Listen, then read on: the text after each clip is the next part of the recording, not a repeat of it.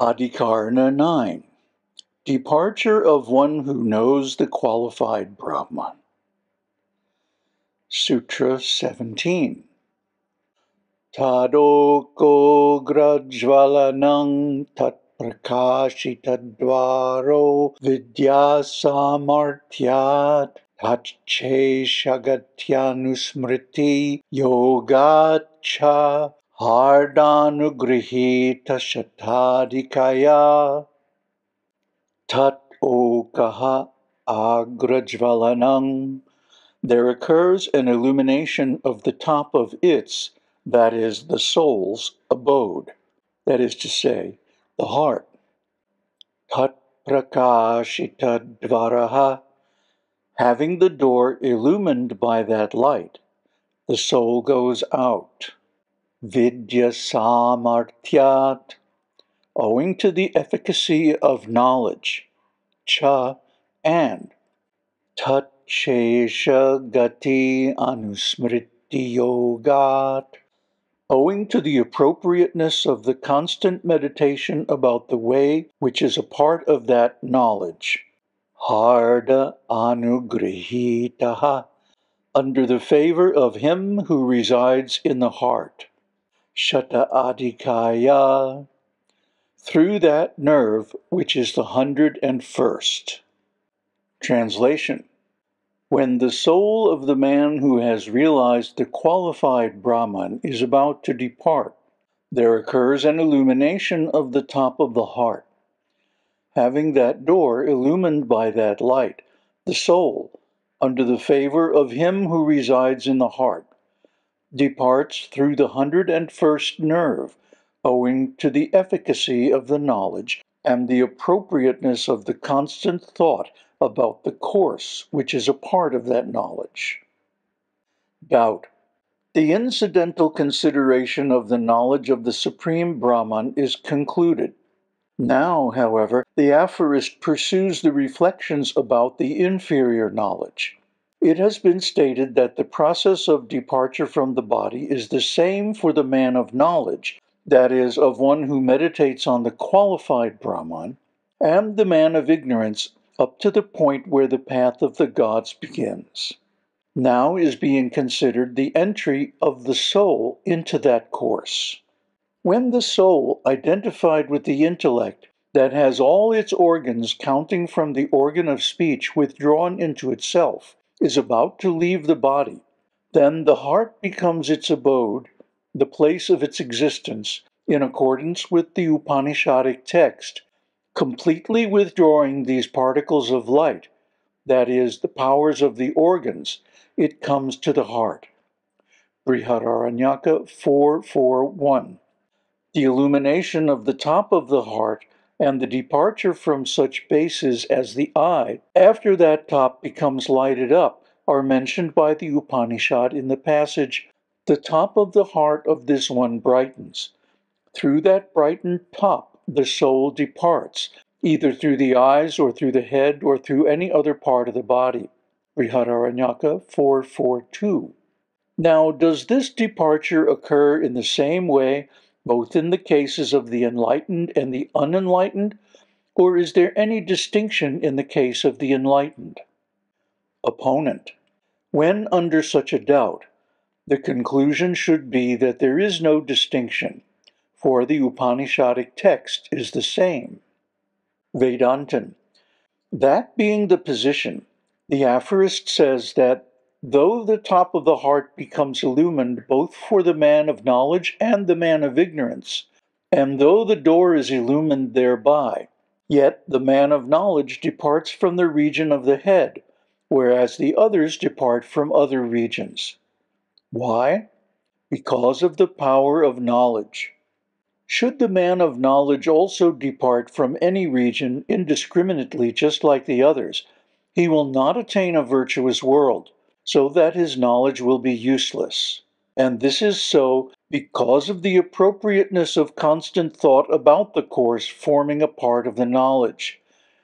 In connection with certain meditations, it is enjoined that the soul's path, that is associated with the nerve at the top of the head, and forms a part of the meditation itself, has to be reflected on.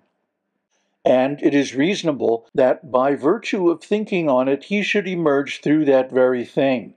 Therefore, the man of knowledge, favored as he is by Brahman, which is meditated on as having its abode in the heart, becomes unified in thought with Brahman and emerges out of the body through the nerve counted as the one over and above 100. But others emerge through other nerves. That is why it is stated in the scripture, in connection with the meditation about the heart, the nerves of the heart are 101 in number. Of them, the one passes through the head. Going up through that nerve, one gets immortality. Other nerves that have different directions become the causes of death.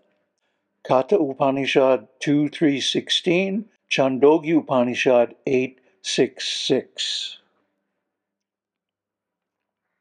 Namaste. Well, rather than try to explain all the detailed logic that goes into these sutras, it's better to put it in terms of an example, a real-life example. Back in the days, there was this quiz show called Let's Make a Deal. And basically you had 3 doors. Behind one of the doors is a new car. Behind another one of the doors is a goat. And behind the third door is, I don't know, some other thing, right? And the mantra is door 1, 2, or 3. Make a choice. Is it behind door number 1, or door number 2, or door number 3? And that's the deal.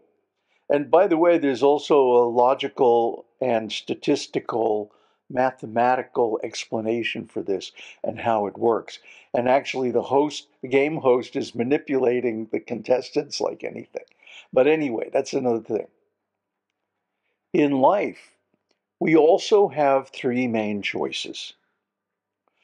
Do we want to live in a way that means we have to come back here again in another body and go through all of this all over again?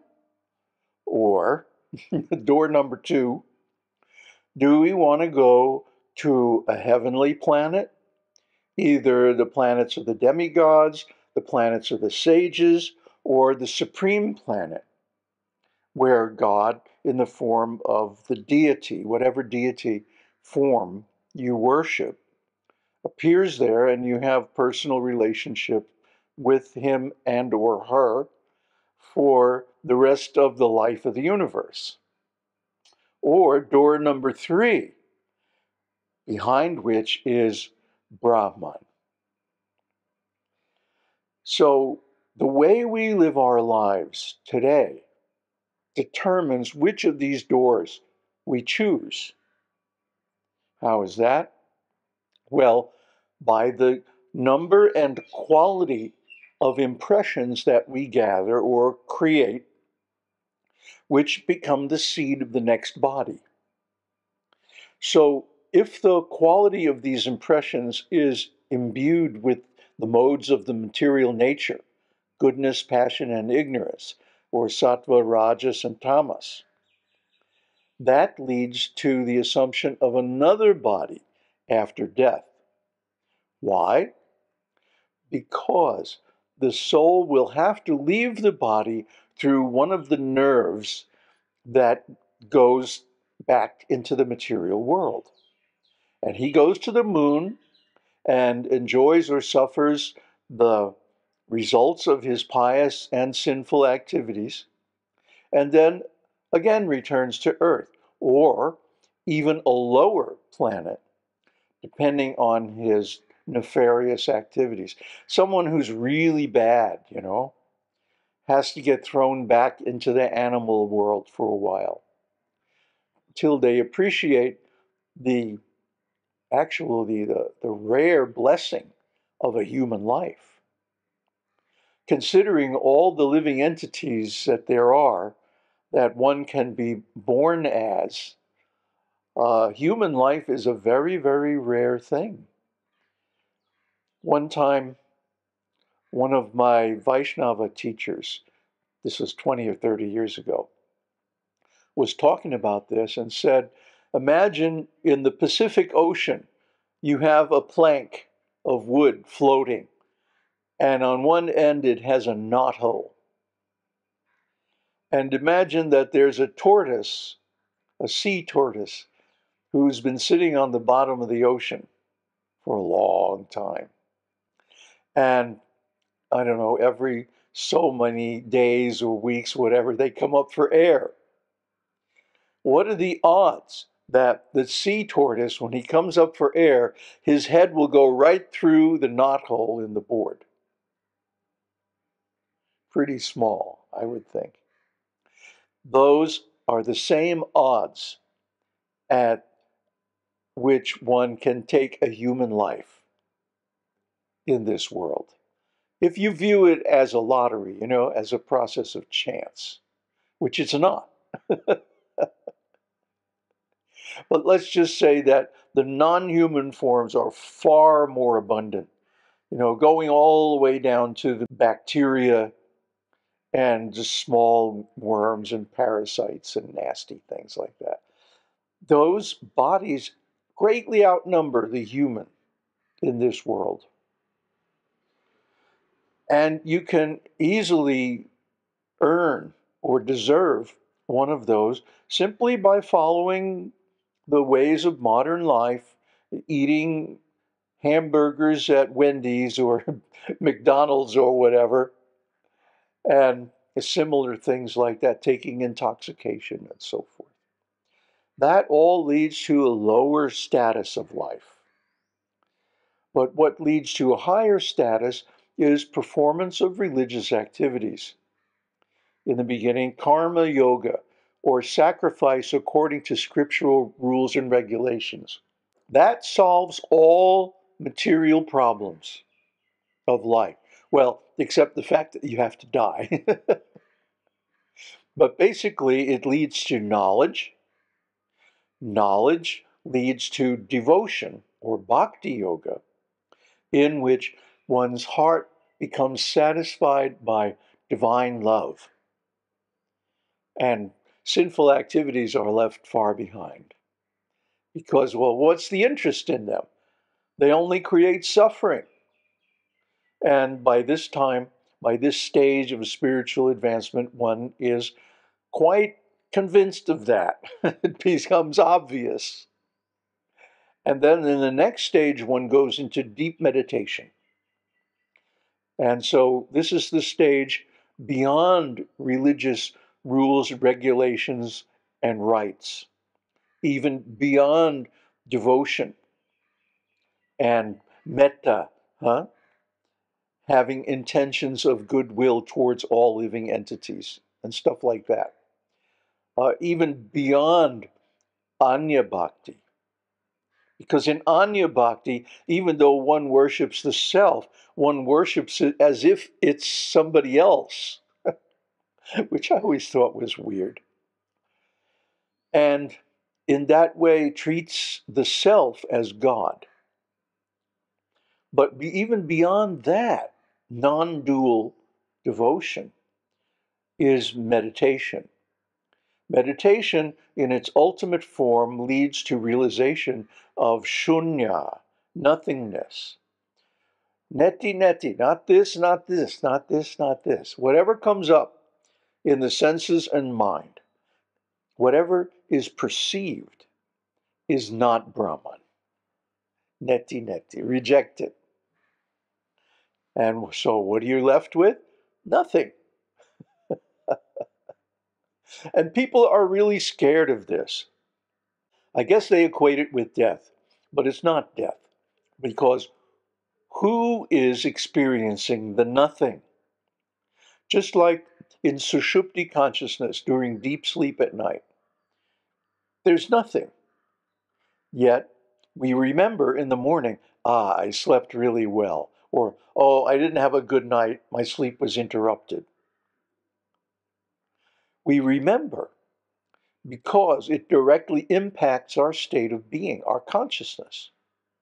Even though there is no object to focus on, we're still conscious. We're always conscious, indelibly conscious, forever. So get used to it.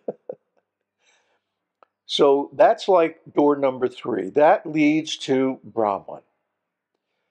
And these are the choices we make when we choose our path in life, when we adopt an attitude for or against the spiritual path.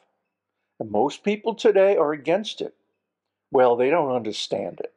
So how could they be for it? Because there is a tremendous amount of propaganda of materialism and atheism and agnosticism and voidism, nihilism or nihilism, the belief that there is nothing after death. What did they say? YOLO, you only live once. Idiots. This is a direct consequence of so-called science trying to establish that the cause of consciousness is material.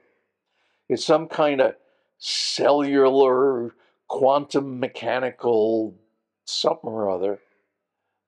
Or it's some kind of a network of neurons in the brain, or it's some kind of epiphenomenon of neural activities, or some nonsense. But they cannot describe even the most basic actual knowledge of consciousness, which is that there are 4 states. Consciousness of the external world, consciousness of the internal world, consciousness of nothing, and consciousness of consciousness, Turiya, the 4th. That is the basic knowledge of consciousness given in the Upanishads, Mandukya Upanishad to be exact. And this knowledge underlies all the rest of the Vedic wisdom, which is why the Western scientists and religionists and politicians are so terrified of it. And through their influence on Vedic culture, have managed to reduce people's awareness, knowledge, and belief in the Upanishadic sources of knowledge. However, once you taste them, you can never go back. You can never forget the knowledge that you learn in the Upanishads, because it exposes all the great secrets of life: consciousness, love, identity, wisdom, and of course, what happens at the time of death. So what's going to be? Door 1, door number 2, or door number 3? Aum Tat Sat. Aum Shakti Aum. Aum Namah Shivaya.